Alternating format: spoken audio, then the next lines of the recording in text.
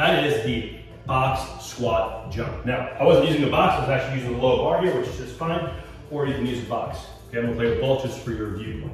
So if I'm sitting on a box, I'm just gonna have a seat right here, and get my feet into a good squat position. You might go ahead and just squat to the box to figure out your position, okay? Now, what we're actually doing is we're coming down to the bottom of a squat, but we're gonna rest on the box so we kill all momentum, and then we're gonna drive our feet through the floor to create a jump. Now, you might just do a faux jump,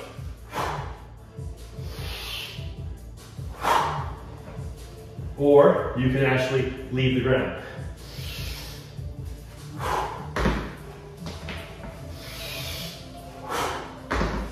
Okay. Play with your hands to see what you like to do.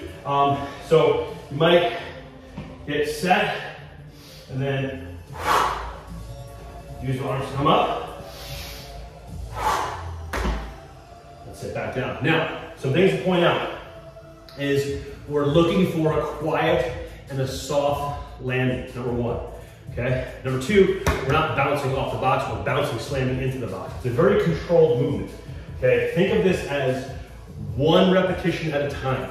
So I'm loading up at the box, right? But like if I was to do a regular jump, I would coil down and spring out of the bottom. I can't really spring on the bottom because I'm dead stop in the box. It's kind of the point.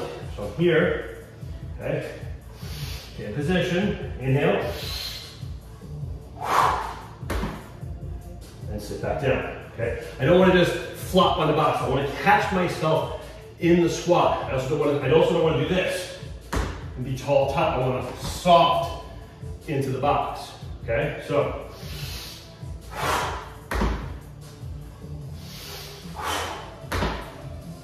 okay, so not falling into the box, soft, and then sitting into the box. Okay, keep that in mind. Good positioning through the knees. You can see I'm not back here, but I'm also not here. I want to be basically feet underneath the knees in a good position. Load,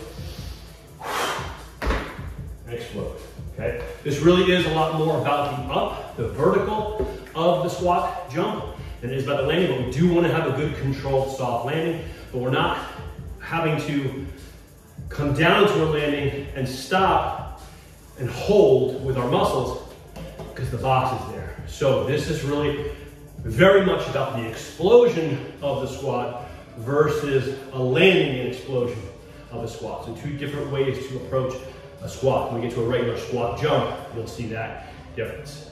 All right, box one, have fun.